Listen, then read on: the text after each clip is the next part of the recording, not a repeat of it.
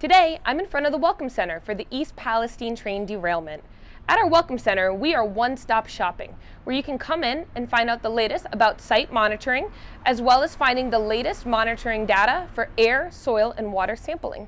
Additionally, you can find other resources for East Palestine residents here, and we can set you up with an EPA expert to have a one-on-one meeting. We are open from 8 a.m. to 8 p.m. Monday through Friday. On Saturdays, we're open from 10 a.m. to 4 p.m. On Sundays, we're closed. Feel free to give us a call, the number on the bottom of the screen, or stop in. We look forward to seeing you.